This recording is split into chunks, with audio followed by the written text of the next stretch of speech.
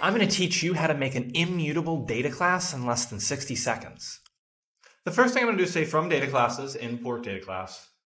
Now that I have data class imported, I'm going to create a data class. So I'm going to use my decorator data class, and I can create a class here. I'm going to call this employee.